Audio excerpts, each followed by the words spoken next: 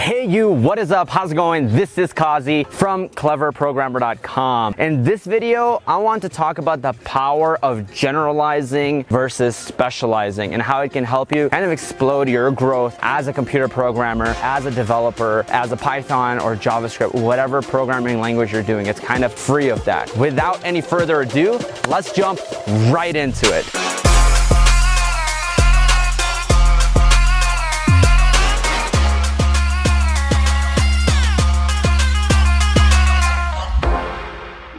Okay, welcome guys. This is Kazi from cleverprogrammer.com. Here I am in Colombia, Medellin, traveling, trying to get as much footage as possible here because it looks awesome. But I do want to say that while I'm traveling here and exploring new things, right? Like I moved to LA just a little bit like recently, and now I'm in Colombia just like traveling.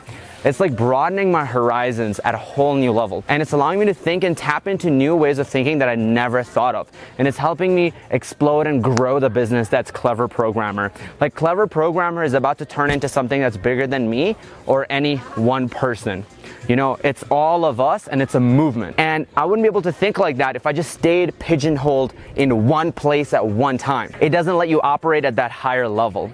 And so that's what traveling and exploring new things has done for me. Now tying it back to you, right? If you are learning, let's say even programming, you don't want to maybe even stick with one specific technology and become a specialist. Because like Robert Kiyosaki says in his book, he says that specializing is for I think he says something like for the bugs, right?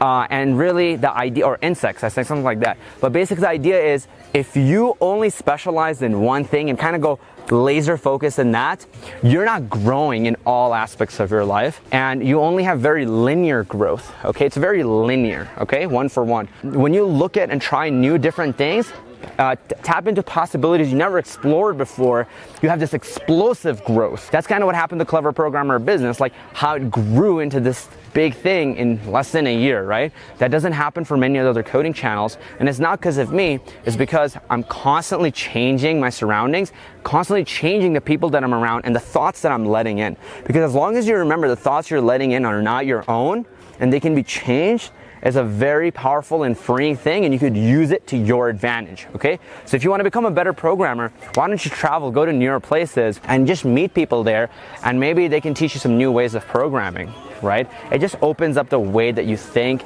and explore and look for opportunities you might not have been looking into places before. You know, also it lets you go of the fear of what's new, what's next. Then you can apply the same thing to programming. The same reason why people get so afraid of applying to this job or that job, because we're afraid we don't know what's there. And we don't know if we're going to get accepted. We don't know. There's a lot of unknown variables. So when you do new things all the time, you become less fazed by the unknown. You actually start enjoying the unknown, okay? And that's how I want you to look at your life as a programmer, as a web developer, as a businessman, whatever it is that you're doing, okay? And if you can do that, you will tap and you will grow at an exponential level. And that's what I want you to be doing in whatever area of your life you're in. Do that, you will explode, you will grow a lot. Other cool things, right? Like I'm here and you could hire a private instructor to coach you in programming. In United States, it might have been like, I don't know, $100, $150 an hour.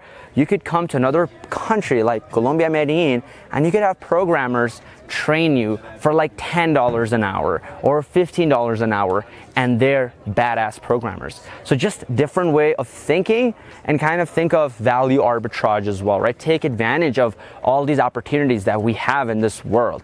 You're not supposed to, you know, most people, 80% of the people die within a radius of 300 miles from within where they're born. You don't want to be part of that statistic, okay? Go out, explore, have fun. And as always, this is Kazi. I love your faces off, and I'll see you in the next video. Whoosh.